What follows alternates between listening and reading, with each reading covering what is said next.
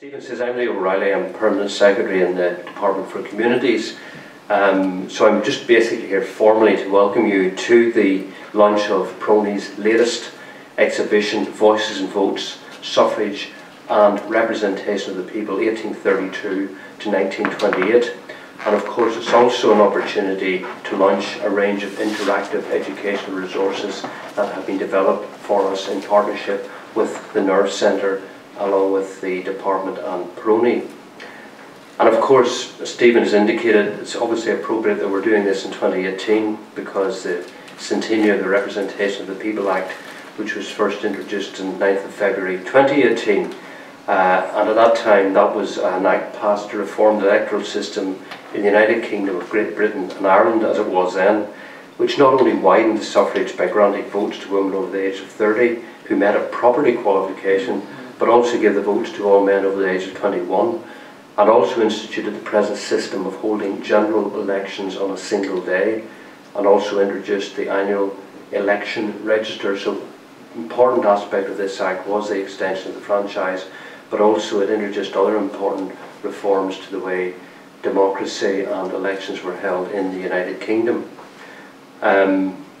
This is also National Democracy Week across the UK, so as part of that we're also celebrating the progress and continued enhancement of democratic participation. And it is of course vitally important that every member of society both has an equal chance to participate in our democracy, but also use their votes and have their say. Today, as Stephen has also said, is also another important anniversary because 2nd of July also marks the anniversary of the Representation of the People Act, Equal Franchise Act 1928. So this is the 90th anniversary of the extension of the franchise as a result of that act, which extended universal adult suffrage in the UK was finally granted to both men and women who could vote at the age of 21. So in a sense, that second act was the completion of a process of fundamental reform of the franchise that had started a decade earlier in 1918. So the launch today of this programme, as Stephen says, is part of a range of ongoing activities that has been sponsored by my department throughout 2018. We've already had a series of significant events, including a conference here at PRONI entitled Suffrage in Society, Then and Now, Reflections on the Representation of the People Act. There's also been a range of events and activities organised to bring together female public representatives to develop skills, share experiences and consider the achievement of women in politics. It's also an opportunity to celebrate basically the enhanced participation delivered by both these acts of Parliament, but also to raise awareness generally of the benefits of full participation in public life. So our objectives for marking these centenary celebrations this year have been to first of all, mark the centenary. Secondly, to raise in particular awareness amongst young people, both of these significant historic events that we're commemorating, but also more importantly, to raise their awareness and to encourage their participation in democratic life, and also to develop a legacy for the future by encouraging more young women into political and public life. So as part of this, PRONI has developed this exhibition on the history of suffrage, and as I said earlier, has already participated with the Nerve Centre to produce the range of interactive educational suffrage resources which are also being launched today. The exhibition, and some of you may already have a chance to have a quick look at it, it explores the history of suffrage from a local perspective, and this was something I must say I was not entirely conscious of, the significant role played by women in this part of the world in campaigning for universal suffrage, and includes some unique archival material which highlights some of the people who championed change in this part of the world, and also so therefore gives the whole history of suffrage a unique local perspective.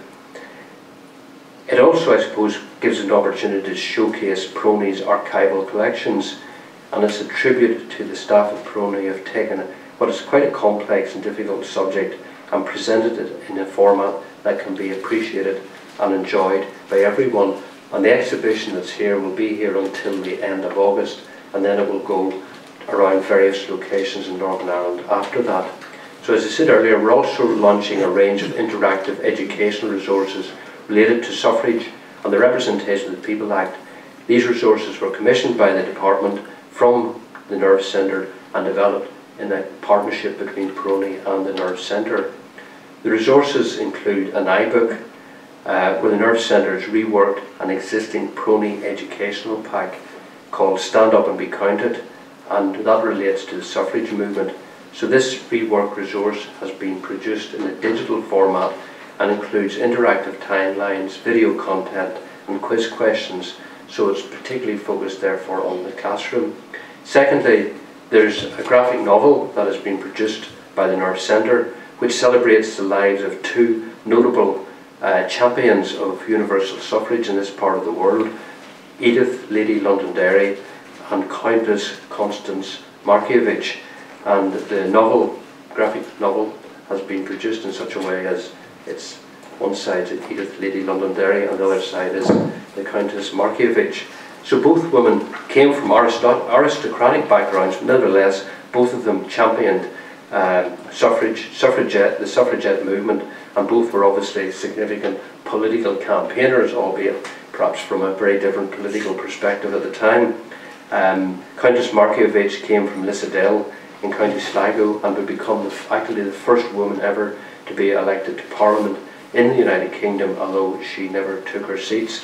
So the novel explores the lives of both these individuals and is linked to the curriculum at Key Stage 3, and again suggests digital tasks for the classroom. And actually the papers of both Lady Londonderry and Countess Markievicz can both be accessed here at PRONI. So again, this is a unique asset that PRONI has in holding the papers of both these significant people who played a significant role in the suffragette movement in this part of the world. I'm told that Nerve Centre has also produced a specially commissioned 2.5D animation charting the history of the suffragette movement. I have to say I haven't seen a 2.5D, but I'm told that you'll be able to have the opportunity to see what an animation looks like later this morning. And finally, there's we get a sneak preview of a brand new drama produced by the Kibosh theatre company Edith and Constance, which features a fictional meeting between Lady Londonderry and Countess Constance Markievicz. So all these resources are aimed at educating young people. So the emphasis is very much on the service and support that PRONI provides into the education system in Northern Ireland and far beyond. So it's one very important strand of our work here, and again it's all about encouraging young people to engage, to become involved in public and political life. And more generally, of course, it is particularly important to encourage young people to vote. I think that's one of the most significant issues I think that democracy, certainly in the UK, faces at the moment, because if young people don't vote, and if it's known by political parties that they, quote, don't vote, then their views and interests will not be accorded the importance they deserve. So that's a very important additional strand of what we're doing here today. So therefore, I hope you'll agree that the exhibition and resources we're launching today are a fitting tribute to mark the events of 90 and 100 years ago, and will build a lasting legacy by engaging young people and encouraging their participation in public and political life. Stephen has already listed some of the names of the people who've contributed to this work. I would just like generally to thank the staff here in PRONI, staff elsewhere in the department who are coordinating this programme of work, and also of course to thank the Nerve Centre who continue to use technology and innovative ways to successfully communicate stories and our history from a different perspective. So what I want to do is give a very quick run through of some of the highlights of the suffrage campaign here, and it might overlap very much with some of the exhibits that you'll see. Just very quickly, some of the main suffrage societies. The first one of all was in the north of Ireland. Often, you know, the focus is on Dublin, but it was the north, and it was renamed later the Irish Women's Suffrage Society. And I'll talk to you about the women involved with that. And then after that, the Irish Women's Suffrage and Local Government Association in Dublin, and then the militant organisation that took their inspiration from the Pankhurst's own women's social and political union. The Pankhurst motto was "Deeds, not words," and this was taken up very much by young Irish women in the Irish Women's Franchise League. And then there was a suffrage federation that linked all the little groups that you'll see dotted around the place, the non-militant groups, and Dora Malone from Warren Point was the Northern Secretary of this. So there were about 20 Ulster groups with about 1,000 members, and the suffragettes, in response to a Westminster MP saying that there was very little enthusiasm for the vote in Ireland, they constructed this suffrage map of Ireland, which at that time had a few what they call blots on the landscape, Roscommon and Longford, and places that hadn't had any suffrage groups or meetings. That was later changed, but this map was done in about 1911. And you can see in the north lots of little groups, and up at the top, at the northeast, more groups, and then obviously down in the east around Dublin a lot as well. But there were still groups all around. You know, we had Bushmills, Newry, and all sorts of places like that that also had groups, Whitehead. So Isabella Todd was an Ulster Scots woman born in Edinburgh but settled in Belfast with her family. She was a unionist, a very strong feminist, a really strong supporter of women's education, a girls' education, and she conducted the first suffrage tour of Ireland with a friend from London. She was very well known amongst English feminists of the time. So on the 6th of February 1873, they started in Belfast and went around Carrickfergus, Coleraine, Armagh, Dungannon and Derry, ending in Dublin. And there they met the Thomas and Anna Haslam, who then later formed their own association. But this is the Irish Women's Franchise League founders.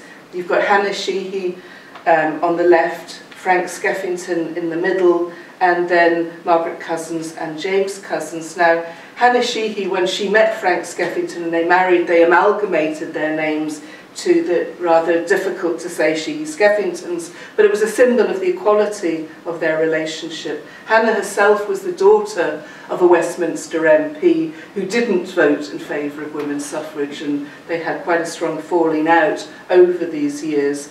Frank Skeffington was a northerner born in Cavan but brought up in Downpatrick. Margaret Cousins was from Roscommon, but James Cousins, her husband, was a Belfast man, working class Belfast, educated himself, became a poet, moved down to Dublin and was part of that bohemian set in Dublin. They were vegetarians, theosophists and all sorts of things. They ended up in India for the rest of their lives. They left Ireland in 1913, and Margaret was actually jailed for a year in India in 1933 as part of the women's independence movement. So incredibly courageous campaigners all their lives. And this is the Franchise League banners. This was the colours of the Franchise League and of the Irish suffrage movement, orange and green, particularly chosen, they said, to unite the different communities. The Cousins came from Protestant backgrounds, the Sheehy-Skeffingtons from Catholic. And that's the difference between the Irish and British colours. We're always used to the green, white and purple, but actually that is the British militant movement's colours. Millicent Fawcett, for example, her colours were red and green, and the other is an Irish Women's Franchise League badge. And there was great links between the British and the Irish movements because Ireland was governed by Westminster, and so any movement for change, any bill going through the House of Commons would affect British and Irish women. So when they had their big mass rallies in London, Irish women always went over.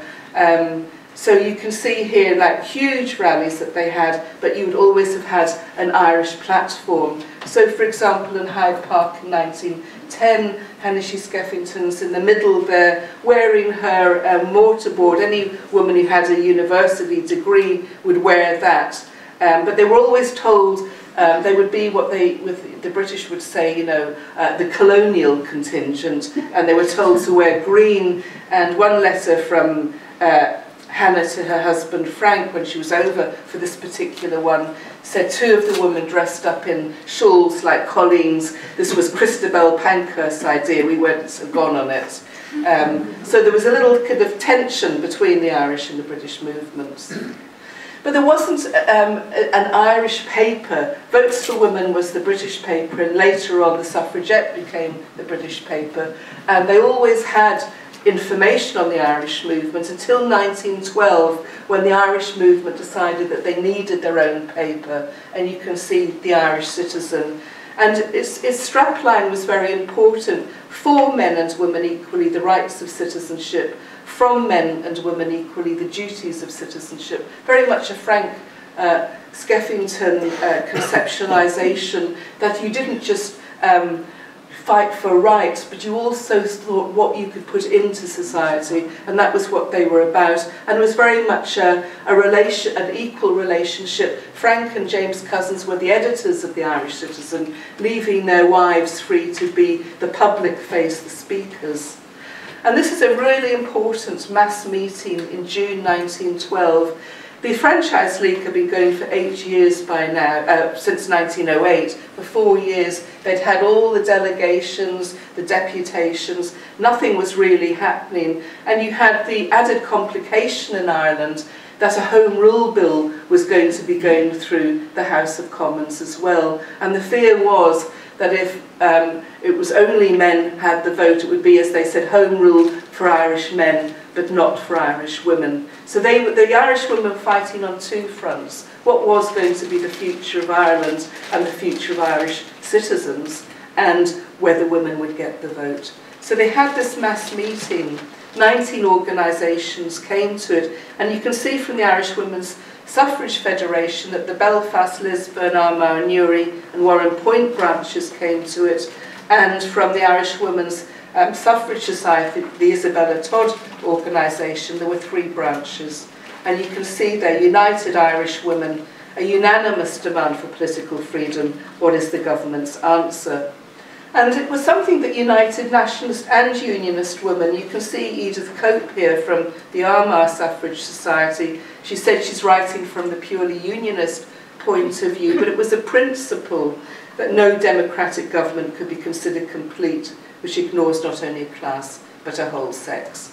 So women were together on this issue. And they sent their petition to the political parties, to Prime Minister Asquith, and received no reply. And it was as a consequence of this, on the 13th of June then in 1912, that the first militant activity took place in Ireland. And excuse me, this is actually Hannah She Skeffington's granddaughter, Michelin. She had wanted this year, in recognition of the representation of the People Act going through, for Dublin City Council to put a plaque on Dublin Castle, because Hannah smashed the windows of Dublin Castle, as she said, seat of British rule in Ireland. And Dublin City Council said they were very happy to do a plaque, but they suggested they also did a reenactment of the event. And when I went there, it brought home to you, Dublin Castle is a very imposing building, and a small woman at 5 o'clock in the morning coming out to smash windows of something which was a fortress with soldiers and police there, and being arrested and then serving time in jail. So 8 women at that stage served prison sentences. The other women smashed windows in the GPO and the Customs House. So I always like to say that militant activity in the GPO actually started in June 1912 with women. And so the Irish Citizen, of course, gave them fantastic coverage, Prisoners for Liberty. And that's another shot. You can see what it was like. I mean, more and more women went to jail at this time, and that's Hannah standing outside Mountjoy Jail, speaking to the crowd and using a megaphone.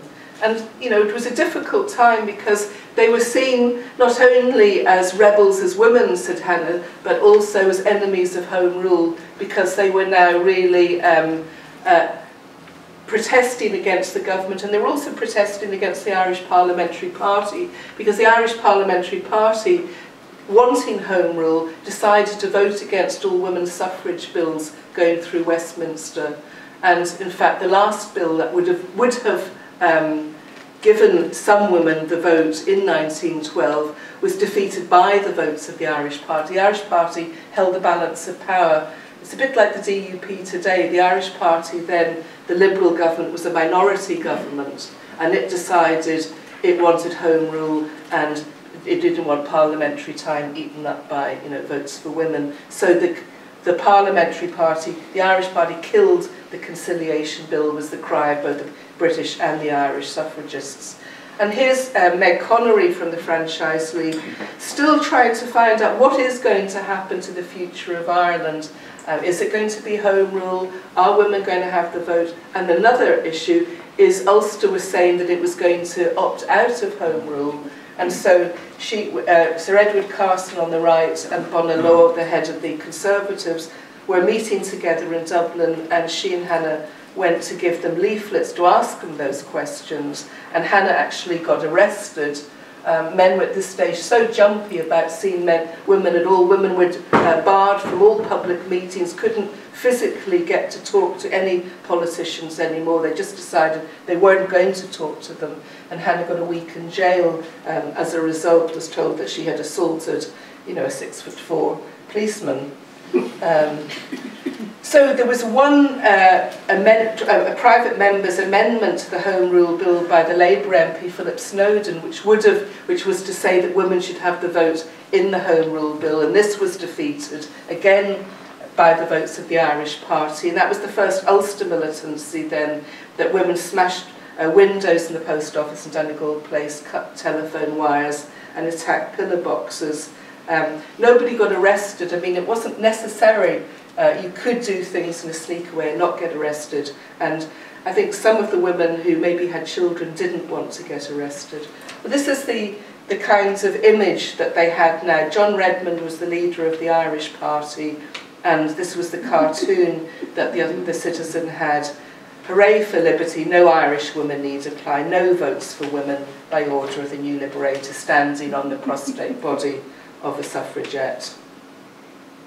And meetings continued. For example, Ormeau Park was allowed by the Belfast Corporation to have one suffrage meeting a year, and Mrs Chambers talking about part of her speech, a woman's competent to perform a surgical operation, because women by this stage could be doctors, they still couldn't be lawyers, which is why Christabel Pankhurst, who had a law degree, couldn't practice, so devoted her strategic abilities to conducting the suffrage campaign.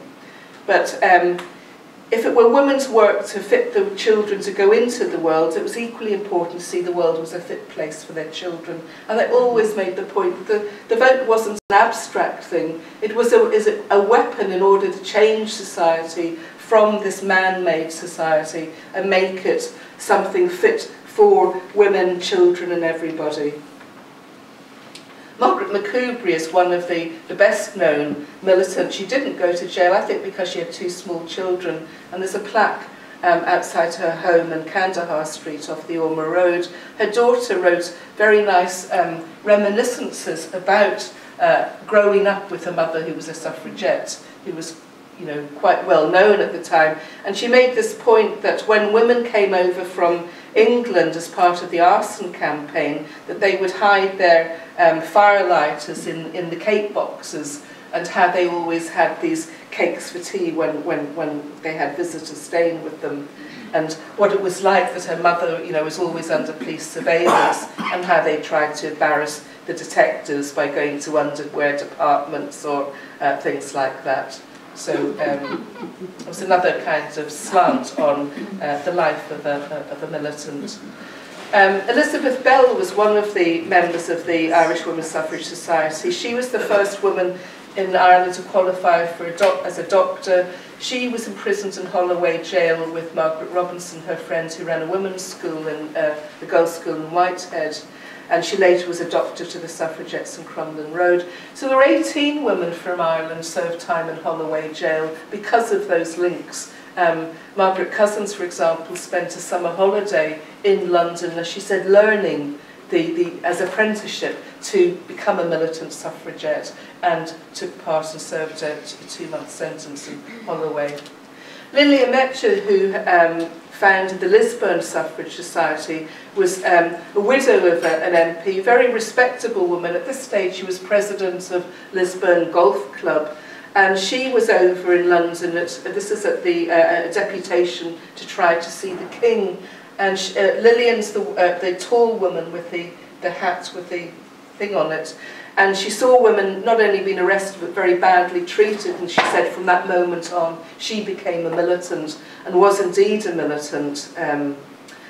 She became the WSPU. Christabel Pankhurst set up an Ulster Centre in Belfast, and all the Belfast suffragists joined it, so there was a Belfast WSPU here. And the reason they came to Belfast was that the Ulster Unionists were saying that they were going to opt out of Home Rule and set up a provisional Ulster government.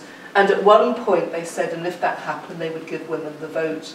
And this caused huge surprise by everybody, because up to this point the Ulster Unionists were anti-suffrage, at least Sir Edward Carson very, very strongly so. But he then reneged on that promise, which was worse than never having given it in the first place. So the Ulster Unionists, the WSPU, said that they declared war on the Ulster Unionists. And this is some of the activities they did. They burnt down Abbey Land's mansion, where they, which had very extensive grounds, and the UVF were drilling there. They burnt down Newton's race stand, golf courses, bowling places.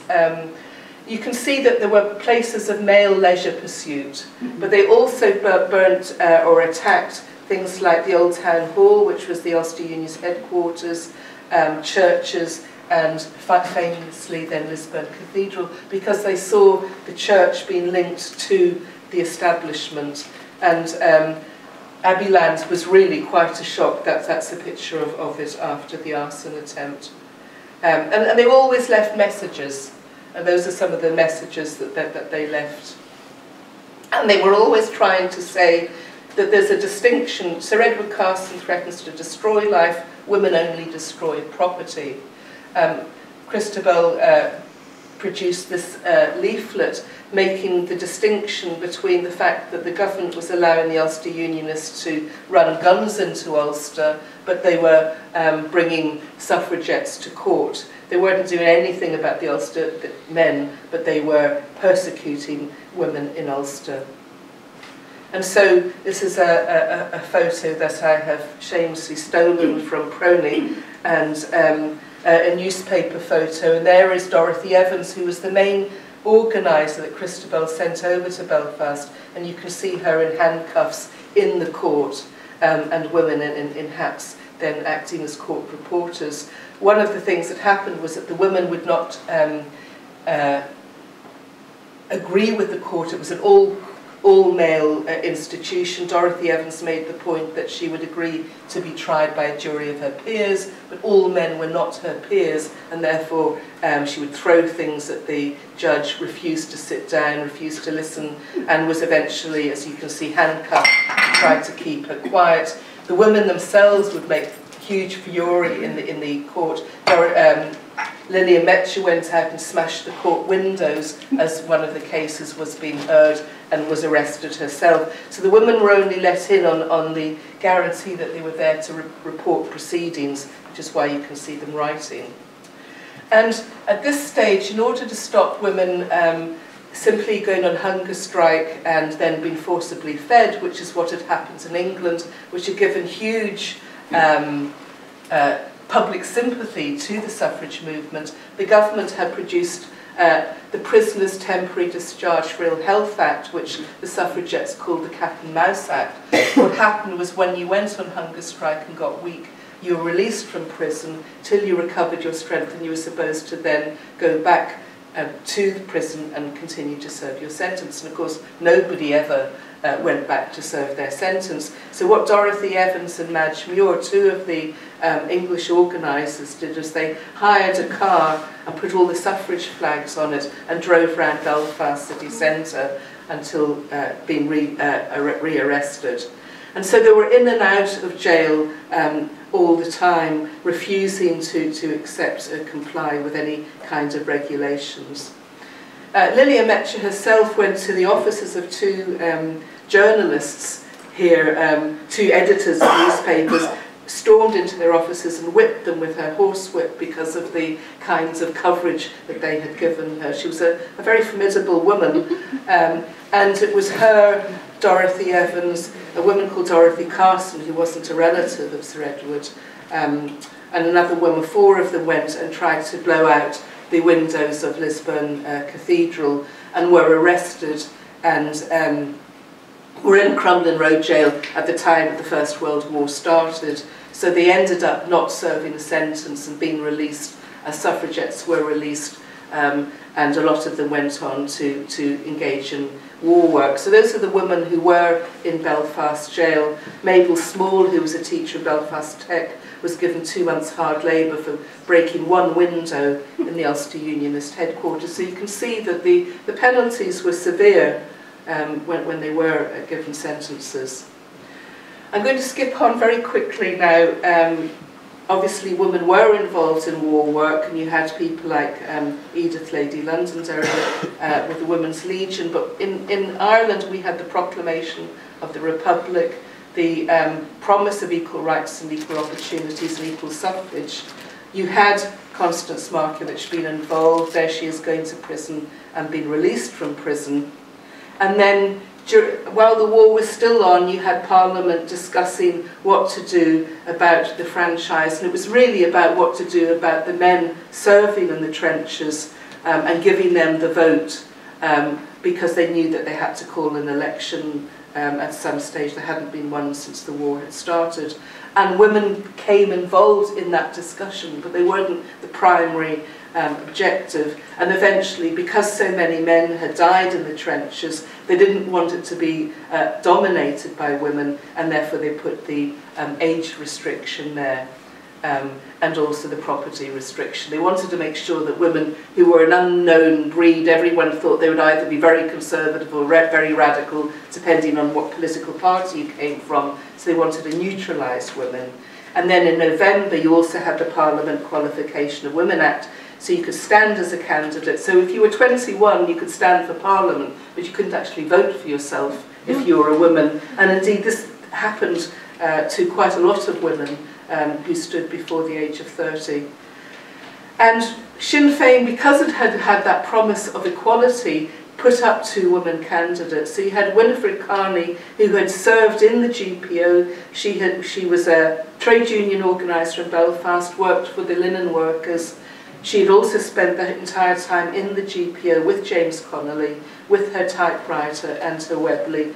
And this is part of her election manifesto, standing for the People's Republic, the Workers' Republic of the whole Irish people. A very radical manifesto, wasn't the ordinary Sinn Féin manifesto, in which no idle rich class shall exploit men and women and children and grow fat and wealthy upon the sweat and blood and labour of the working class.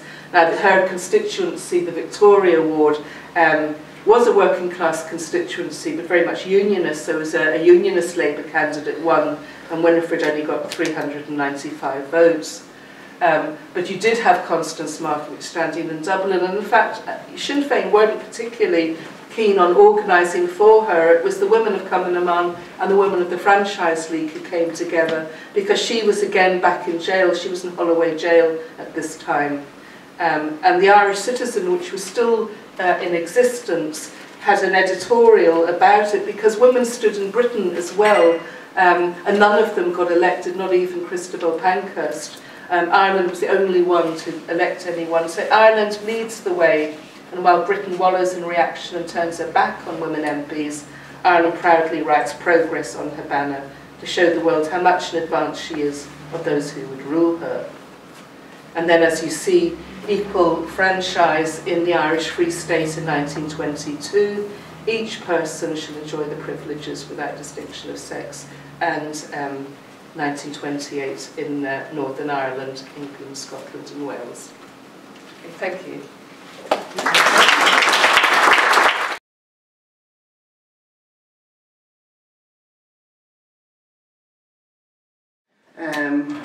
So how do I basically follow a leading authority on suffrage and women's rights in Ireland? Well, I'll give it my best shot and hopefully you'll be kind to me. I would encourage heckling. No stones near the windows, please. But some heckling, of course, because I'm going to quote from the archives specifically. And of course, they're not necessarily my own thoughts. They're direct from the archives themselves. I have a few rough notes, and the chair is very kind to give me 4 hours. Oh, sorry, 40 minutes. But I'll give it my best shot. So a few contextual points I would like to make, just to put in context. But I'd like to emphasise maybe on how the exhibition was put together, how it was approached, highlight some of the content that I'm interested in, and then a note on collaboration towards the end. So we'll give it a go.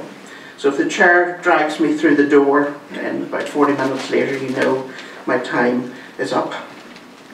So it has been a privilege to work on exploring suffrage over the last 6 months. And for me, the history of suffrage is very relevant to understanding how our own voting rights have developed, especially as this part of the world had a unique part to play in the struggle for equal representation through votes. So the Voices and Votes exhibition launched today explores that pursuit of suffrage from that local perspective, particularly the struggle for women's representation and the people who champion change, both men and women. So it is a story of men and women, both men's suffrage and women's suffrage, and men and women champion change and representation. So as the speakers this morning have already highlighted, today marks the 90-year anniversary of equal voting rights being approved in the UK. So with this anniversary in mind, and indeed last February the 6th, the 100th year of the Representation of the People Act to the 4th Reform, the main aims of the exhibition are to highlight this long struggle for equal rights to political voice through votes, and acknowledging today as the first day of the National Democracy Week, and the exhibition also encourages young adults to have their say, and indeed a QR code directly into the exhibition helps people scan and sign up to vote as they stand in the PRONI atrium at the exhibition. So our local story straddles 2 centuries, so I like to push back and have a wider view. And prior to 1832, the franchise was based on male freeholders who owned or rented property, generating an income of 40 shillings, or around £2 or more per year. And that's around £2,400 in today's money. It was later increased to £10 in 1829, and that drastically reduced the electorate in Ireland, reduced the men with the right to vote. So the Representation of the People Act 1832, or the Great Reform Act, was the first major change to the electoral system across Britain and Ireland in around 400 years. New categories of property-based franchise was created, including provision for some leaseholders, which widened the male-only franchise and increased the overall electorate by around 19%. For me, though, of course, you would expect me to go back directly to the archives themselves, because those original sources contribute to our knowledge of such extensions, and indeed the manhood suffrage, including the earliest document displayed in the exhibition outside. It is basically a declaration from the independent electors of Belfast, and in anticipation of the 1832 election, those electors issued this declaration, and they issued it for the first time in support of their local candidates. And it states, to interest to me, and I'm going to read out were their views on the objects of political effort in 1832. It's up to you to see if they're relevant or operational today. The first one is to calm public excitement. And the second one is to soothe acrimonious feelings. And the third is to promote those measures of practical improvement which have been too long unhappily postponed. And the declaration itself is signed, and as you can see there, it's signed on one side of the page and then down the other by quite a number of local individuals, and just three randomly picked out from that are James Gibson, Thomas Corbett and Israel Milliken. So a lot of Presbyterians, etc., signing for the first time in achieving a declaration and as an elector. None of the candidates publicly declared by these electors, though, through this instrument secured a seat.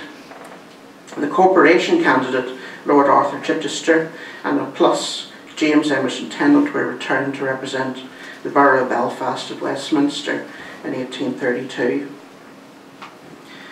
So leaping forward then to 1916, the House of Commons recognised that a forthcoming general election could not use the pre-war electoral register, as many of the men currently on military service would have been excluded due to non-residency. So a conference on electoral reform was established in October 1916, later recommending the franchise be conferred on all adult men, even if they were absent from their residence. Limited suffrage was also suggested for women, where they or their husbands were in the local government register. The recommendation went forward in a bill, and it was introduced to the House of Commons on the 19th of May 1917, later leading to the fourth reform of the Representation of the People Act, finally approved on the 6th of February 1918, where all men over the age of 21 could now vote in parliamentary elections as long as they were resident in the constituency and were not disqualified from voting, such as in prison, etc. Women over 30 years old could register for a parliamentary vote as long as they or their husband qualified for that local government vote specified in the recommendation. But also, there were special provisions made for men serving in the armed forces, those who could register as absent voters from the age of 19. Women serving during the war were also covered by the provisions, however they could not vote until they were over 30 years old. Ammunition workers, who were technically working for the war effort, were not included in the classification. So it would take a further 10 years then after that for both men and women who were granted universal suffrage in the UK, and the anniversary today. So happy Equal Franchise Day. So the question, after all that boring context that I have read out to you, the question really that I had to ask myself in putting the exhibition together is, why did representation change in 1918? And secondary to that, what do the contemporary records, just behind the walls here in the vaults, in the PRONI repository and stores, from 1832 to 1918 reveal about the suffrage story, and to let them speak for themselves. So the exhibition launch today tries to help you explore that question, especially from the local perspective. So I'd like to take a few minutes to talk about how the exhibition was approached, and to showcase some of the originals. And I hope you will look around the exhibition during lunch later today and ask me questions and my colleagues questions. You can think of at least one question to ask a PRONI member of staff before you leave today, and enjoy the exhibition for the amount of information and local records is within it. So the selection process was ruthless. As you can see, there's an extensive display in the atrium, and there's 10 sides of exhibition panels, But just to put it in context, there is a wealth of documents relating to suffrage and representation of that period within the collections.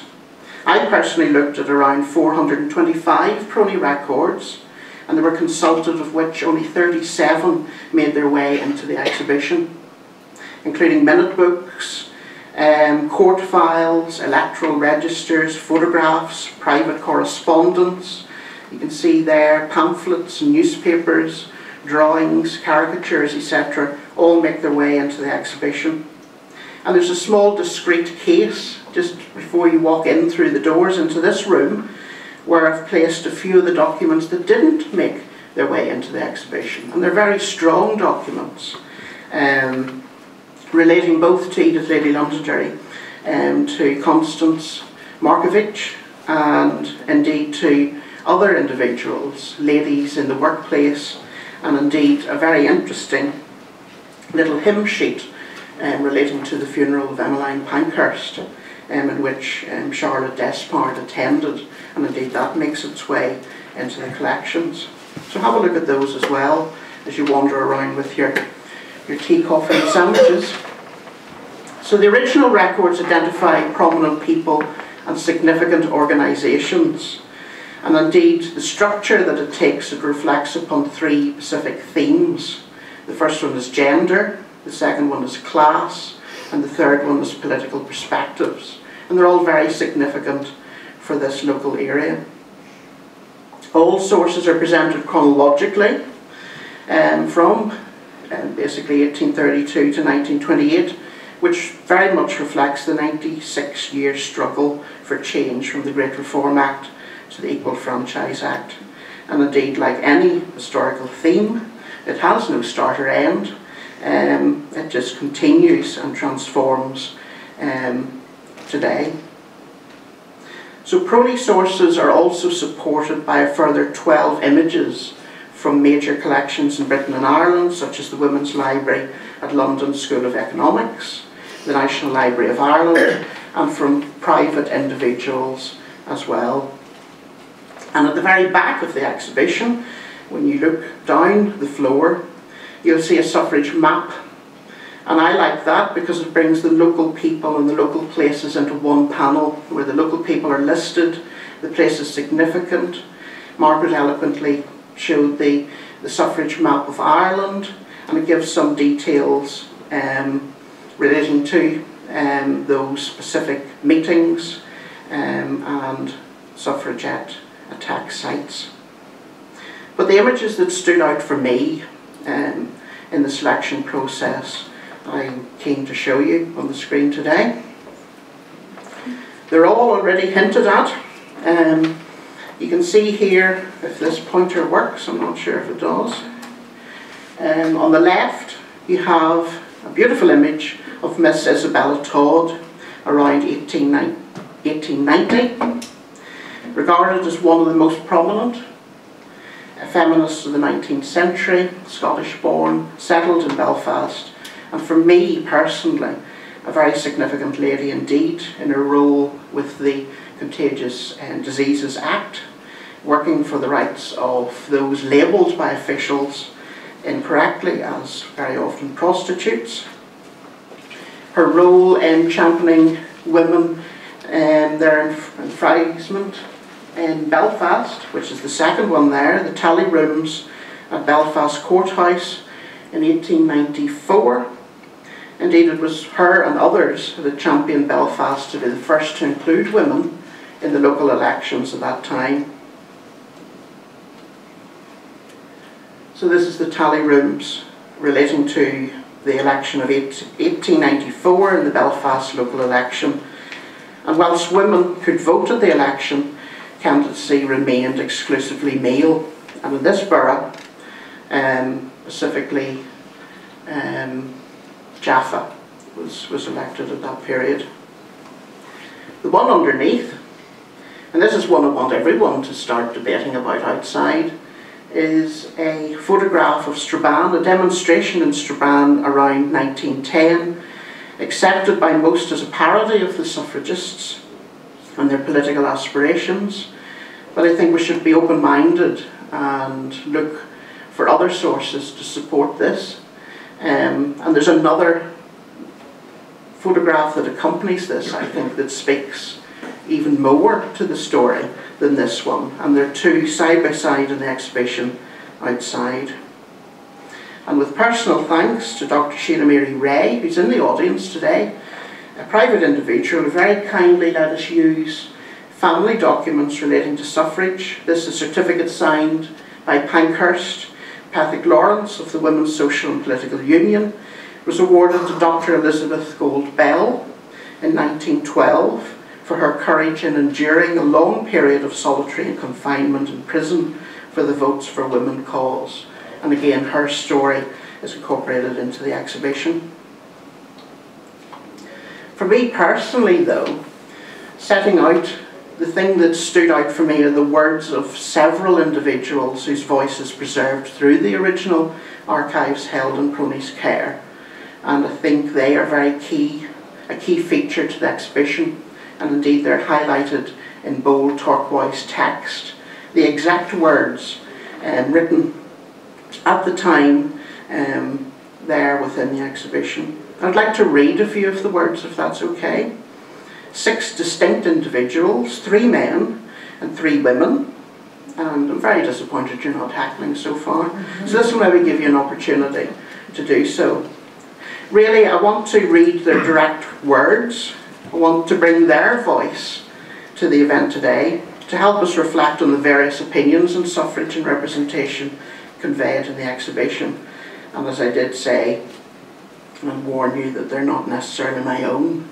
So no bricks with little messages wrapped around thrown towards the speaker today, please. So let's give it a go.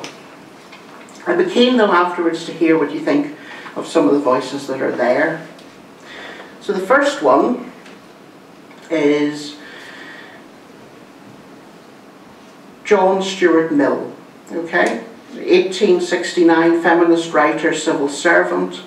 After the death of his wife, and to carry on very much the thoughts of the couple, he published an essay, The Subjection of Women, a copy of which can be found within the papers of Jeremiah Jordan, MP within PRONI, representative, I think, for South Fermanagh, off the top of my head.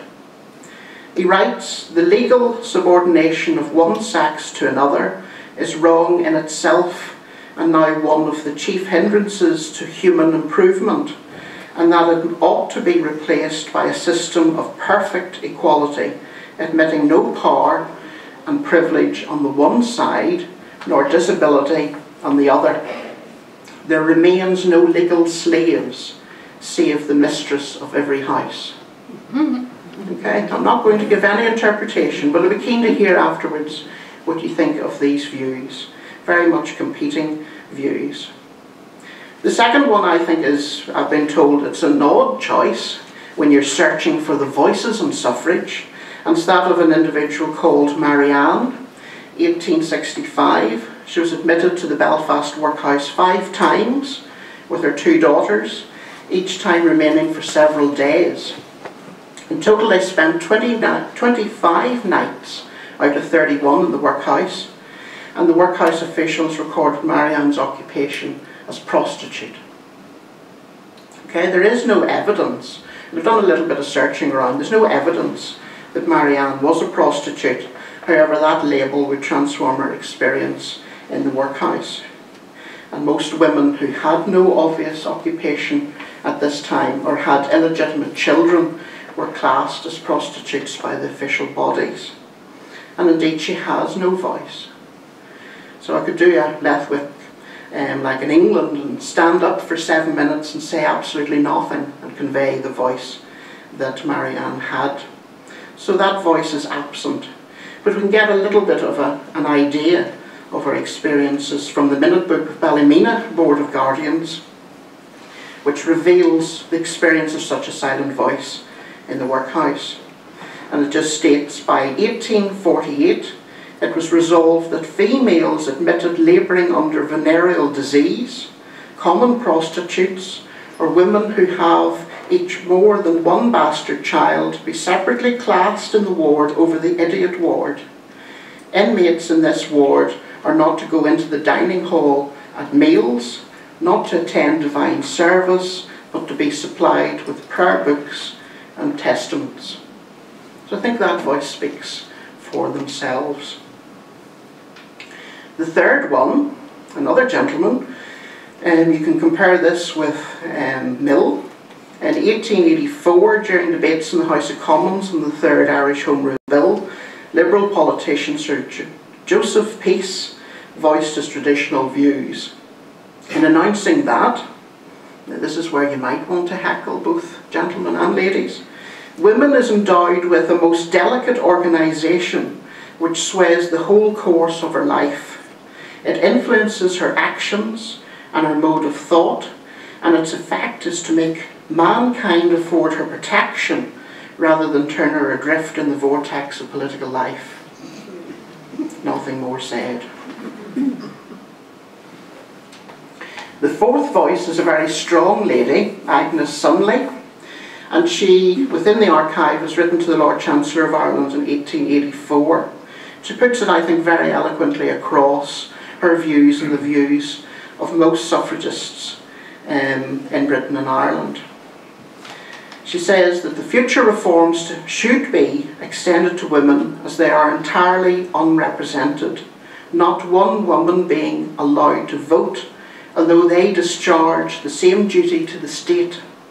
I know many women who are working very hard to get a living for themselves and their children and pay just the same amount of rates and taxes as men, and yet they are not considered good enough to vote. Sunley developed a very high profile as a champion for female votes by lobbying MPs and successive Prime Ministers, including Asquith himself, who ardently opposed women's suffrage. And he himself stated on the 6th of May 1913, "I am sometimes tempted to think, as one listens to the arguments of supporters of women's suffrage, that there is nothing to be said for it. And I am sometimes tempted to think, as I listen to the arguments of the opponents of women's suffrage, that there is nothing to be said against it." So it was a battle for those that are champion suffrage. One of my favourite individuals, already mentioned by Dr. Ward in her presentation, is Mabel Small, and she gets most of a panel within the exhibition. And a census return for 1911 reveals the civil disobedience of Mabel as a suffragette and her fellow campaigner. And the numerator notes the following: Mabel Small, information refused. About 37, teacher of sewing at Municipal Technical Institute, born in England. Accompanied by Morris, information refused. About 43, born in England. Note, about were all the particulars which could be ascertained regarding these women. They stated that they are militant suffragettes and refused to give any information to the census of Ireland. So Mabel had a loud and public voice, very much opposite to that of Marianne, and indeed she was an active suffragette. A newspaper article regarding an attack on the Old Town Hall, Belfast in 1914, which was the headquarters of the Ulster Unionists at the time, states that a young woman named Mabel Small appeared in the dock wearing a green costume and carrying a bunch of daffodils. She is accused of maliciously damaging the window. During her hearing, she called out, "Did you find anything on me?" In response, the arresting constable replied, "In your bag were 4 half bricks." She was maybe up to something. From an archival point of view, though, there's 3 really treasures, 3 letters from a file created by the Belfast College of Technology, her employers, which reveal the confidence with which she spoke herself. So to the principal in April 1914 she wrote, "As you will probably have seen an account in the papers of my arrest and imprisonment, I beg to inform you that after 4 days' hunger and thirst strike, I have been released under the Cat and Mouse Act, and shall be at my duties at the Technical Institute on Monday as usual. In acknowledgement of her letter, the Institute replied, and this is quite an interesting one. I put it to you that it is an understanding in this place that everyone is required to abstain from propaganda work and give their whole energy to the work of their institute. As far as possible, staff are expected to use the holidays for regeneration of their efforts so that they may return to their work with full vigour. So I don't think anyone can say that she hadn't full vigour. In response, Mabel clarified her position. She continued to correspond with the authorities, her employers. And she says, my promise to refrain from militancy applied only to the term, and that I reserved the right to do as I pleased with my holidays. So the final voice, the sixth one that I want to point out, and there are several in the exhibition to enjoy, is one which represents where the suffragette movement attracted criticism and resistance. And there are several, but this is the one that I thought was interesting, because it brings the local story to light, basically, in the context of what was happening in England. And it's a letter to his mother from Captain Alexander, an army officer from County Tyrone. And he writes to his mother on the 5th of June 1913. We went over to see the Derby. There was a bad scene when the wretched suffragette caught the king's horse and nearly killed his jockey. I wish the woman had been given to the crowd. It would have stopped suffragettes. She is badly hurt. I enjoyed the day awfully. Of course, he was referring to the prominent suffragette Emily Davison, who later died of her injuries a few days later. And indeed, some of the ladies represented in the archive went to her funeral, where there was thousands, according to Charlotte Despard's diaries, marching in green and white. Now, reactions to two documents, I think, is key, and I want to just show the two documents to you. And they've been alluded to by the previous speakers, but I think it brings the local aspect to us. They're reactions to two proclamations made by political leaders in Ireland, one unionist and one nationalist, and they both play a unique part in the suffrage story, influencing the result across Britain and Ireland, in my view. So the first one on the left is the Ulster Provisional Government proclamation, issued in 1913. And as the Home Rule debate escalated in the 1910s, Ulster Unionist leaders were preparing for an alternative Ulster government should Home Rule come into force in Ireland. The leadership was divided on the question of votes for women, and to prevent that open disagreement basically within the community at the time, the Ulster Unionist Council decided to grant women the vote in any future elected assembly, and a copy of the letter that was issued is in the exhibition. But indeed, when this Ulster Provisional Government proclamation was finally issued on the 24th of September 1913, it made no reference to women, reneging on their original pledge through that Ulster Women's Charter. It prompted the establishment of a Belfast branch of the Women's Social and Political Union, with many of the suffragettes coming from Scotland and England, some of them actually paid to do so, to embark on a militant campaign in this part of the world for around 6 months. And indeed, Margaret showed abbey lands, etc. And there's quite a few activities in which they did, in both protests, meetings and attacks. In contrast, on the right, 1916, the Easter Rising took place in April of that year, predominantly in Dublin. Numerous women were prominent during the Rising, mostly as nurses and messengers, with a few actually taking part in combat, including Constance Markievicz herself, whose papers we hold as part of the Lissadell collection. So the close links with female supporters and activists led to an explicit inclusion of women's citizenship in the 1916 proclamation of the Irish Republic. And in addressing both Irish men and Irish women, revolutionary leaders recognised them on an equal basis in the formation of a new Irish Republic. So you can compare the strategies together. Promises of the equal rights from the 1916 proclamation were embraced in the 1922 Constitution, proving to be the first British legislation to grant a vote for women on an equal basis with men, albeit restricted to the new Irish Free State. In the UK, it would take a further 6 years before universal suffrage was achieved. So what impact do the voices have? And I think they reveal something of the experiences of women and the advocacy of men during the 96-year struggle for equal franchise.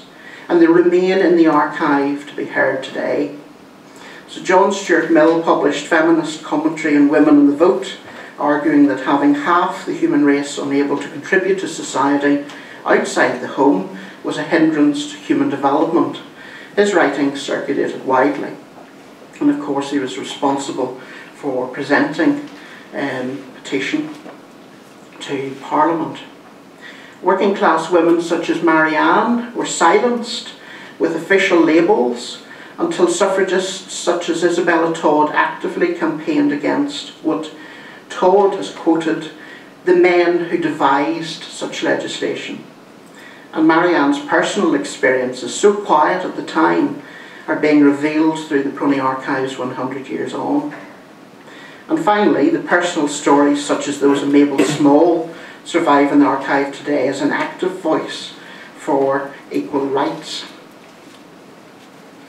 So I'd like now to turn a few comments on how the exhibits are presented. Okay. There's several layers of information which reflects the various interests and knowledge of visitors. You don't have to read it from start to finish to learn something new. You can dip in and out of the specific aspects because it incorporates images, narrative, highlights and quick response links in whatever way you want to explore the period, and indeed return and explore another aspect of the exhibition on a future visit. So the viewer may approach the exhibition by enjoying it as a learning resource and the storyboard approach, or just by selecting those elements that build upon or challenges knowledge required elsewhere.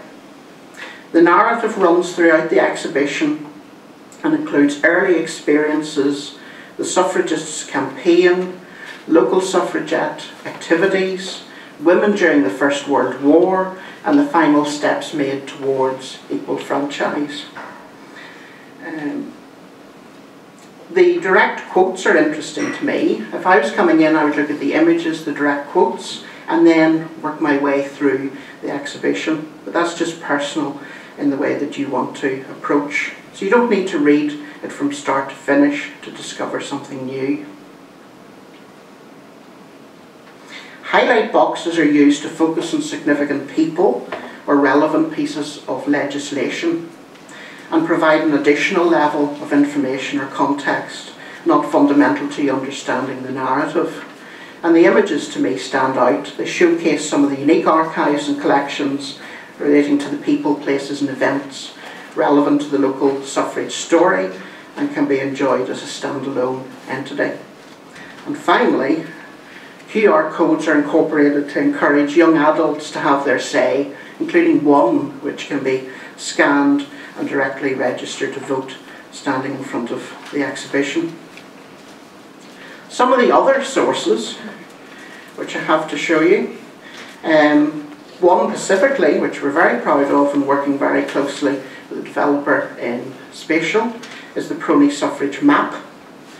And fingers crossed that it works, because I think my tab has disappeared. The application explores some of the documented suffragette activities which took place locally, including rallies, protests and attacks on property, and how these events were reflected in the press. So it's a nice marriage between the contemporary language of the newspapers of the day and information on the individuals and places. They've all been identified using the British Newspaper Archive, which can be accessed free of charge in PRONI. And I have to acknowledge the work, I think, Aidan Hyland's here today in the early days of developing and identifying some of the key information. You can follow the circular tabs at the top to read about each event and the places where they happened, and all maps are interactive and date to the time of each event. But for me, the language used to describe the suffragette activities in the newspapers stand out in this application. And there's a little bit about suffrage, and my favourite is the map itself, all populated there with the acts of the vote, significant sites, and there'll always be one close to you that you were not aware of. The application introduces contemporary and sometimes competing attitudes for you to interpret of the period, and they can create more questions than answers. Now I want to try the third tab. Let's see, it's working perfectly. It's just loading up. There we are. So the second tab basically is titled General Post Office, Donegal Square, Belfast. You can right click on the axe specifically, and there it'll give the information on the tab that's relevant to it.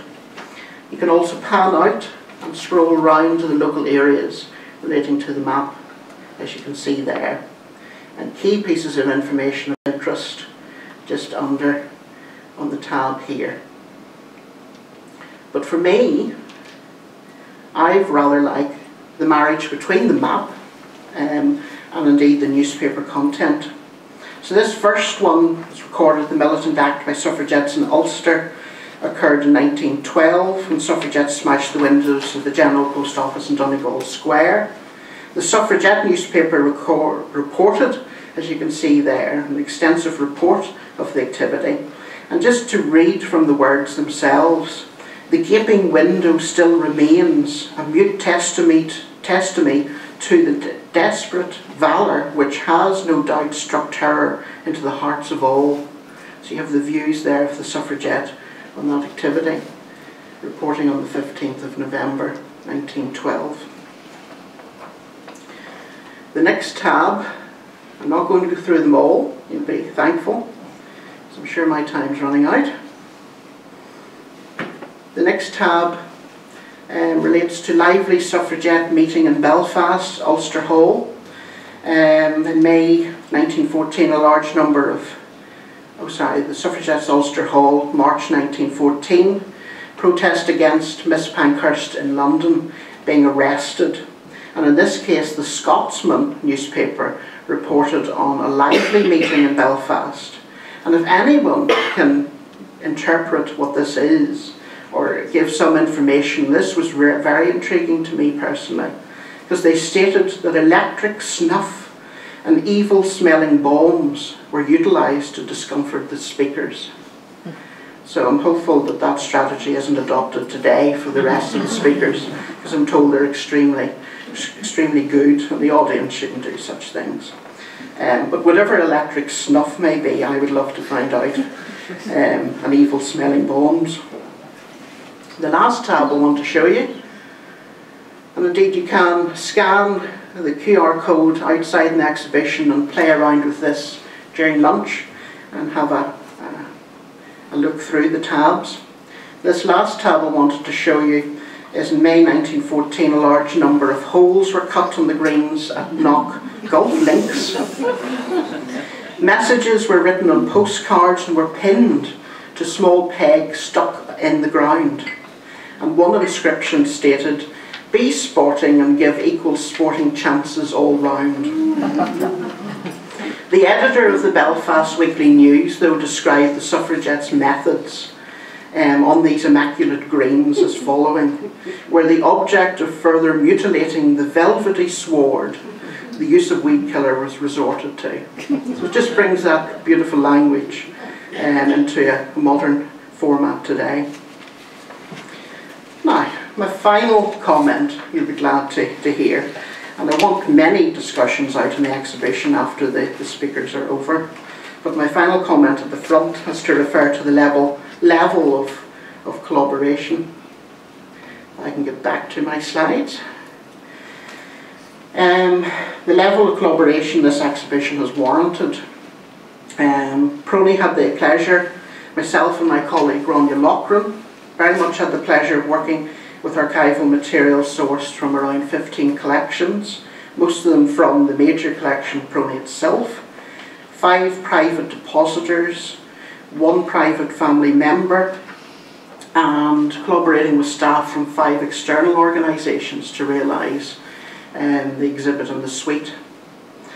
So if the exhibition isn't enough, several educational resources can be easily accessed from your mobile device using the QR code incorporated into the final panel, and will be showcased after the comfort break this morning. The exhibition will be on display at PRONI until the end of August, and will tour other institutions and libraries over the coming months. So watch out on the PRONI Facebook pages for news on where the exhibition is being displayed. Thank you for not heckling, not throwing stones or messages, and very much thank you for listening. So hopefully you enjoy the rest of your day.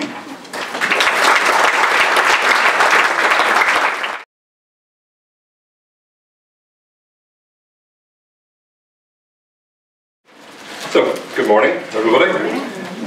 Delighted to be here. As Stephen says, my name is Niall Kerr. I'm a project manager with the Nerve Centre, and the Nerve Centre is for those who don't know, is Northern Ireland's sort of leading creative media arts centre, based in Derry, based in Belfast. And you might wonder why a creative media arts centre are involved in standing here talking to you about suffrage today, or anything to do with the decade centenaries, but really the Nerve Centre has taken quite a strong lead sort of since the early 1990s around issues of community relations and cultural diversity, and trying to bring new ways of learning around significant periods of our history, everything from the decade centenaries to the Troubles, and even events before that. And we've done it in our slant, in our way, by trying to use creativity, the arts, digital methods where possible, to bring a new lease of life and to allow primarily young people who wouldn't otherwise engage with this content, allow them to do so in a way that makes it relevant and appealing to them. So in recent years we've developed a platform called Creative Centenaries. Creative Centenaries started out as an initiative funded by the then Department of Culture, Arts and Leisure, the Department of Communities, as a home and a bit of a hub platform for the decade centenaries in Northern Ireland, and trying to correlate and bring all of the kind of resource, information, news and events about the decade centenaries, bring them into one place that people can access it easily and readily. And over that time we've started to develop new ways of engagement, new ways of learning, and bringing the decade centenaries, as we know, is quite a vast period of time. Well, it's 10 years, but it's vast in terms of its complexities and of the events that took part within that time frame. And so we tried to bring about a way of change, a new way of thinking, as I said, primarily for new audiences and for new young people to interact and engage with it. And delighted to be able to work with the Department for Communities this year, and also quite closely with PRONI here around a new project. Every year, sort of throughout the decade centenaries, we've produced new content, new educational resources, and we had plans certainly to do something this year. So we're delighted to be able to work with PRONI to bring that to bear this time. I'm going to talk you through just some of the stuff that we've done, and show some of the stuff that we've done. And there's a chance, if you wish, to get hands-on with some of the new resources that we've developed. And there'll also be, as you might have noticed, 2 new seats on the table at the front here as well. There's a short drama performance this afternoon too. So it's all the stuff that we've tried to correlate, to combine and bring together to mark this centenary, and to mark kind of some of the main people involved in this centenary year. So one of the most important, or one of the main things we've done, certainly one of the most significant things we've done in recent years, is to develop new graphic novels and comic books about some of these key periods of time in our history. And we started out in 2014 and developed our first story around the Easter Rising and the Battle of the Somme. And it was printed back to back, so you'll have noticed in your packs today there's a new publication. which I have in front of me here. So it's the, as Leo said earlier, it's the Edith Lady Londonderry and Countess Markievicz graphic novel. And with all of these graphic novels, we've printed them all back to back, and they all tend to look at opposite sides, as it were, to different characters and different people from different sides and different backgrounds. So The Easter Rising and Battle of the Somme was Winifred Carney and Billy McFadden. So looking at two people from, one from a unionist tradition, one from a nationalist tradition, and printing those back to back. And even the act of doing that, and then putting that into a young person's hand, automatically allows them, if they haven't heard of one of those events before, to allow them an inroads, an entry point to be able to access and find out more information about that person, about that event. And we found that that's been tremendously successful in engaging new people and new audiences around this content in this time frame. And since 2014, we've printed upwards, I think, of 50 or 60,000 copies of The Easter Rising and the Battle of the Somme story, and it continues to be popular in terms of just engaging young people. And not just young people, I keep saying young people, but I show these to my parents who are in their 60s and their 70s, and they get a kick out of it. They get to learn some new information that they wouldn't otherwise have. And we've also used them in adult learning education programs as well, and they continue to be successful for that. We followed that up with Sinking into Lusitania, then around Alice Milligan and Frances Ledwich, so literary characters from the time, and last year with the Battle of Messines and Kathleen Lynn. So again, taking alternative viewpoints to the events of that time, kind of comparing and contrasting what was going on across Ireland and across Europe and throughout the world. And again, printed loads and loads of these copies and just gave them out to people for free and allowed them to access and to learn. They're short. You'll notice from this new one that we have that they're short, fairly short stories. They're not intended to be an all-encompassing, this is the story of Countess Markievicz, because I'm not sure there's enough paper for that. It's an entry-level point. It's a chance for people to pick it up, to find out some basic information, some background information, and to go off and do their own research, and hopefully be encouraged to do so. And so with this new one, as I said, it's based around the lives of Countess Constance Markievicz and Lady Londonderry, and two very significant characters, as some of you might know, in terms of what they achieved and what their backgrounds were. We purposely didn't go for the kind of two people who would have been heavily involved in suffrage or suffragist acts. We wanted to sort of skirt around the edges of that and tell a wider story. So although both of these characters were obviously involved quite heavily in some of those actions, it sort of tells their wider story. So in Edith Lady Londonderry's, for example, it touches on mostly around her involvement with the Women's Legion and how she brought about change in that regard, and with Countess Markievicz, how her sort of socialist leanings and socialist stance enabled her to campaign for rights in other ways, for the poor and the less well off, as well as for women. Within these new comic books, you'll see that there's some background information towards the back of each story, and then there's also some cross-curricular tasks and activities that can be completed in the classroom as well. And all of the comic books that we've done, the previous ones here, and these two new ones, have all been linked to the curriculum, either a Key Stage 2 or Key Stage 3.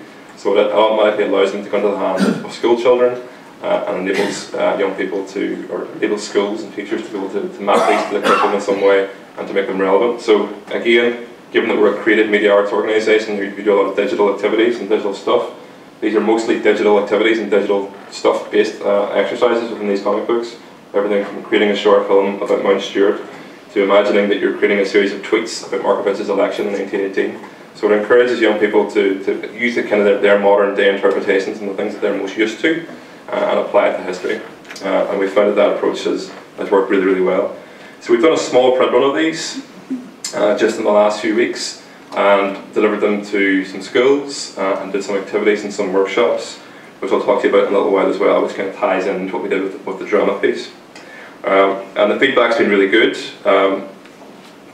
Most people, or certainly more people, will have known the story or have heard of Countess Markievicz before. Less people around the story of Edith Lady Londonderry. So within that, they're getting a chance by putting this resource into their hands, getting a chance to immediately start to learn new perspectives and new stories. I'm delighted to be able to work with the National Trust on this story to bring this to life. So they've provided lots of kind of archive and access and materials that allow us to build this story. And we've also had a long-term relationship with the National Library of Ireland in Dublin, who've helped us with this story. and they have copies of all of our comic books currently. I've distributed them through their World War Ireland exhibition in Dublin, and they continue to be really popular and really successful. So the footprint's ongoing. And if anybody would like to access any of these, what we're planning to do during the year is to print enough copies that we can send a pack of these comic books to every school across Northern Ireland. But if anybody would also like to access them for workshops and training programs or for their own benefit, please get in touch. We can make that happen as well. So what we've also been doing, that's one thing. I'm kind of going to whiz through all of this, and hopefully you can ask me lots of questions and you can access and play around with this content afterwards. Over the decade of centenaries so far, and in commemoration, we've also produced a suite of animations.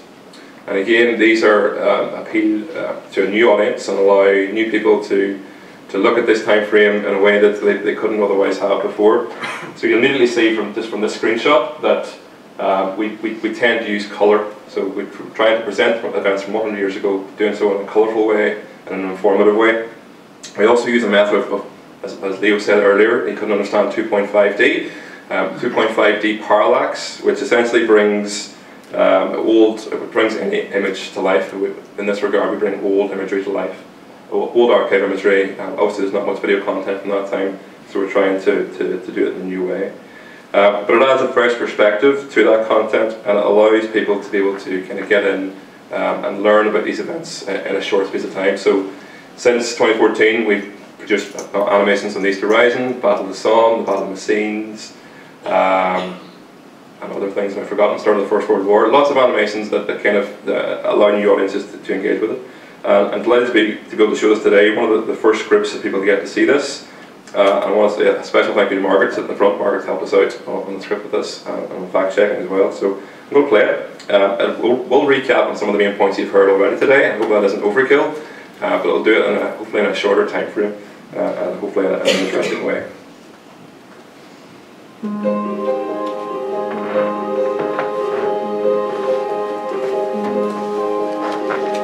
Music then.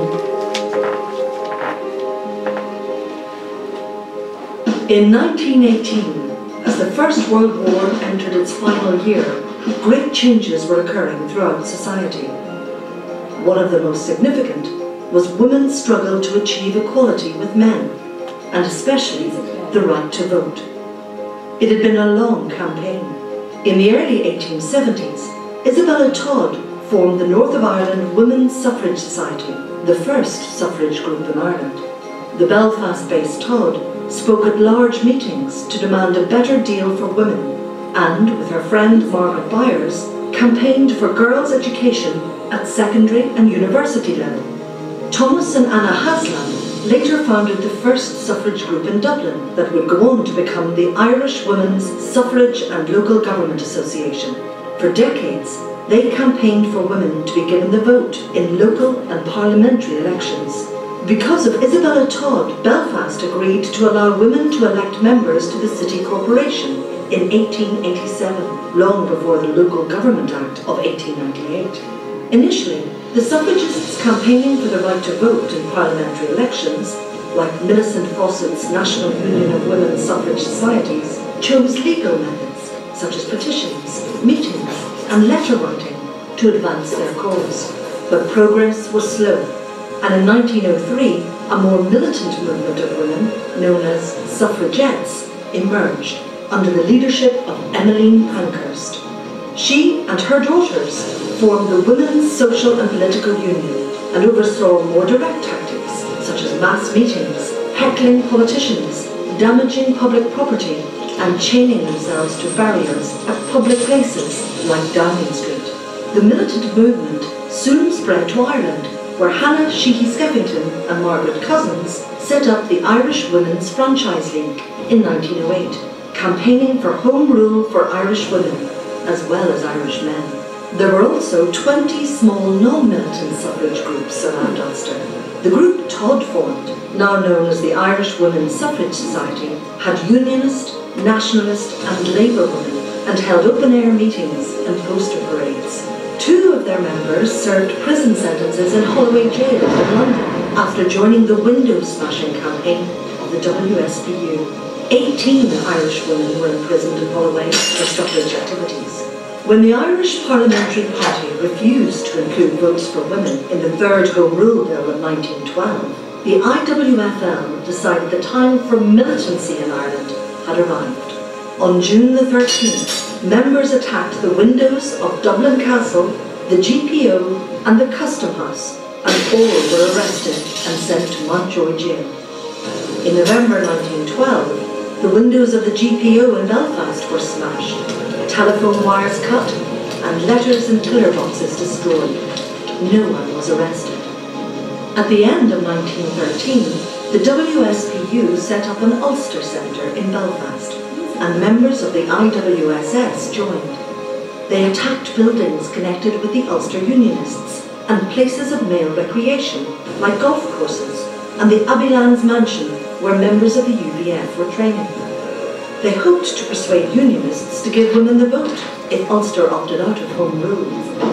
In July 1914, in one of the most famous attacks, Lillian Bentke, a founding member of the Lisburn Suffrage Society, attempted to blow up Lisburn Cathedral, along with 3 other women. 7 suffragettes were imprisoned in Crumlin Road Jail, and there were 36 arrests for suffrage activity throughout Ireland. When the First World War was declared, many suffragettes ended their campaign, turning attentions to the war effort.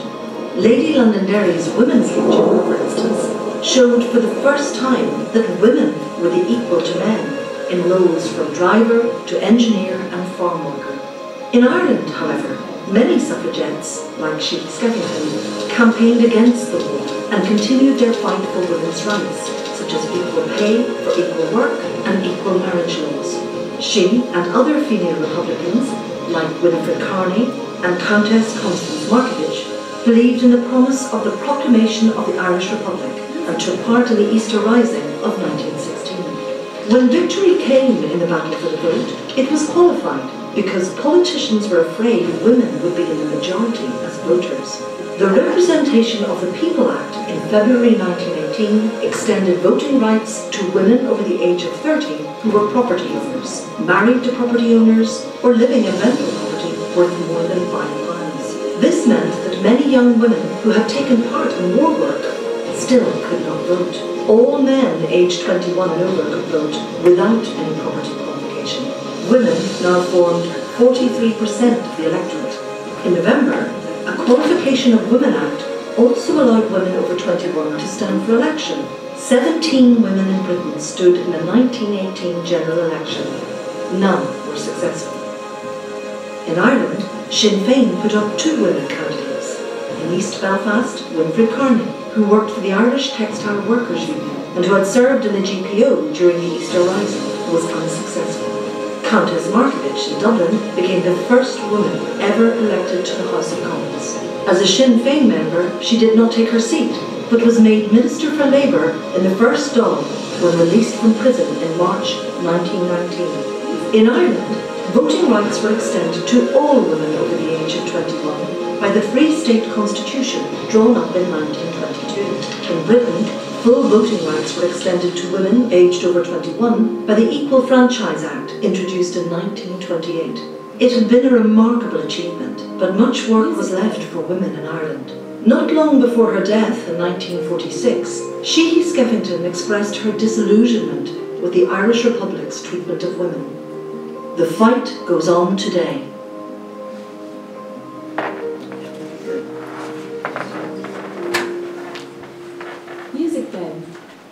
So that animation is that new and that fresh. The music we've featured in it haven't actually bought the copyright to yet, so that's why you're hearing that watermark. But that and those animations are a way for us to be able to set the context and set the scene for an important event or an important period of history like the suffrage movement within about 7 minutes. So within 7 minutes we're able to use that in classrooms and conferences and at events. It immediately sets up and gives people an understanding or a brief insight into what those events are and what they can be. And that animation will be finalised and made available online in the coming weeks as well. Free to view and free to use, anybody who would like to do so. One of the other things that we've been sort of most heavily involved in working with PRONI on recently is a repurposing of a resource that PRONI had made a few years ago. And you'll notice that this is all done on iPad, and this is a new iPad resource that we've made for PRONI's Stand Up and Be Counted education pack, which was made a few years ago. How many years ago? 2014? Okay, so about 4 years ago. And the content's rich, the content's really good, it makes use of PRONI's archival material to great use, and you can still access that resource online. And key to it is the kind of archived content that it includes. So what we've done is applied iPad technology, or iBook technology, to recreate and repurpose that content. And this resource will also be available from the Apple iBook store in the coming weeks. We're doing some final tinkering and tailoring to it over the next few weeks, and it'll be available for free for any iPad and iPhone users. And it works like an interactive resource would. So again, given the prominence of technology in schools, we're trying to produce new resources that can be used quickly and effectively in learning environments. So you get a little bit of a section to start off with about what this resource is. As you scroll through, again, an introduction to what the content is. There's a Suffrage timeline, which if you click on each of these individual pages, you'll start to be able to see content. So it starts a bit like Lynn was talking, right all the way back to 1832. And by tapping on each of these, you're getting an immersive, kind of interactive experience about what each of these years had in store, and all the way through, excuse me, you can tap on each of these to find out more information about the key events and key moments from history from that time. And it goes all the way right through until about 1928. I won't touch every single button, but you can do that yourself afterwards. I have brought along some iPads today.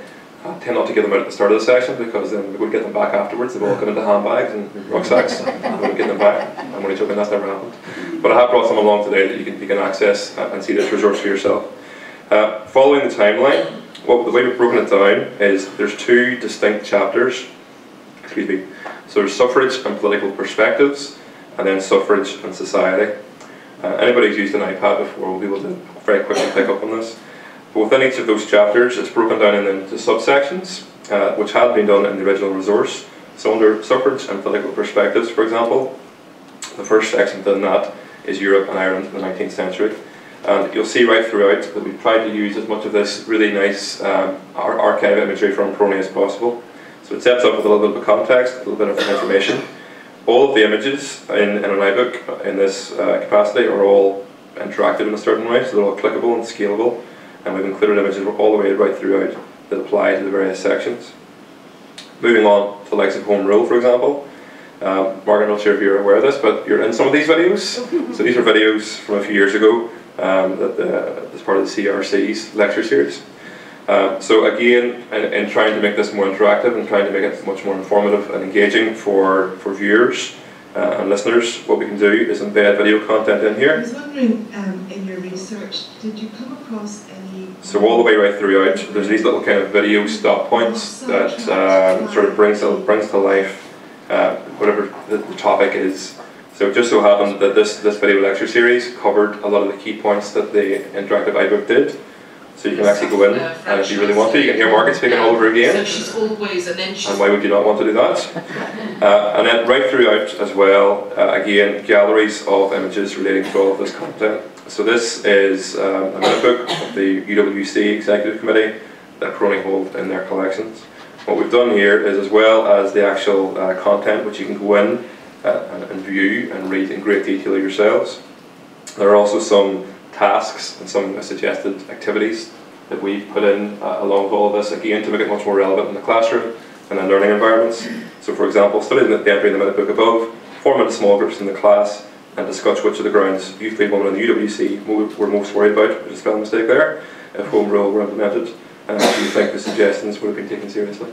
So again, all the way right throughout, it's a chance to go in and to read about this content, but in the classroom, by being able to suggest tasks like that, it makes it much more relevant to young people. And again, right throughout, you notice little kind of question points. Again, there's some research and discovery tasks that can be done in the classroom. This one, for example, finding facts out about how the lives of women changed as a result of the First World War. So again, trying to make that as fun and rewarding as an experience as possible for young people and for students. I won't go through every single page, you'll be glad to hear. Again, you'll notice what we've tried to do with making it much more interactive all the way throughout. But if anybody would like to, they can come up and grab an iPad afterwards and see this for themselves.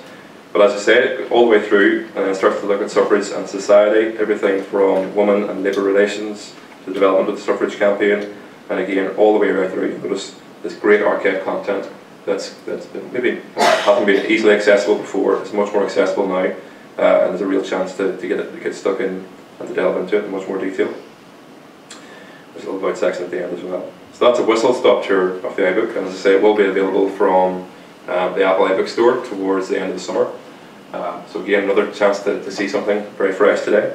One of the other things that we've been doing in recent weeks and months is working with Kibosh Theatre Company.